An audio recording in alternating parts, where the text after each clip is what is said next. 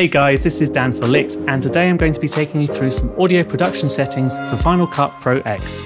So this first tip is a pretty basic one, but use a proper microphone if you can. Cameras usually have pretty rubbish microphones that are just used for reference more than anything else. So if we switch to the camera mic now, you can hear me talking on that microphone, and it probably sounds quite roomy, doesn't sound great. But if we switch back to this mic, you can hear it sounds way more professional and just a way fuller sound. If you're mostly just going to be talking to camera or vlogging, then something like the Rode video mic might be a pretty good choice. You can plug it straight into the camera and you don't have to do any auto syncing afterwards, it's all just there ready to go. Having said that, the preamps on cameras usually aren't that great, so if quality is what you're aiming for, then the best thing you can do is either grab an external recorder like the Zoom H5 along with a microphone, or a USB microphone that you can plug directly into your laptop. Something like the Blue Yeti microphone would be perfect for something like this. A big benefit of using an external recorder and microphone is that you can get a lot closer to it than you can if you're just using your camera's microphone. As a rough ballpark, you want to stay around 6 inches away from the mic, and this means that it captures way more of your voice and less of everything else. So less room noise,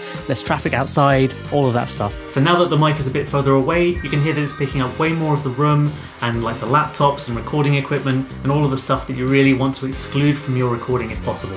Just a quick side note, if you are using an external audio device, then it's really important to do a couple of nice big claps like this once you're recording on video and audio. That way when you get to Final Cut and you've loaded your clips in, you can really easily auto-sync them together. I'll be talking about the auto-syncing process in a little more detail in another tutorial, so definitely subscribe and stick around for that. Once we're all set up, the next thing we're looking for is to be hitting the right sort of levels on whatever's recording your audio. If you're using an external recorder, then that'll usually have a little gain knob to adjust the levels, or if you're using a microphone plugged into your camera, then you can usually access those settings inside the camera's menu. So for this example, we're going to be looking at the Zoom H5. A good ballpark to aim for is probably around -12 when you're talking into the microphone, as this gives you a little bit of headroom if you get excited or start talking louder. Another big tip is to listen while you're recording if possible, or at least periodically double check that everything is sounding okay. It's very easy for the level meters to look fine, but then when you get your footage onto your timeline, you might hear some noise or distortion that you didn't notice at the time because all of the level meters basically looked okay. It's really important to keep an ear out for stuff like that. So bearing all of these tips in mind, the final key thing to remember is to use your ears.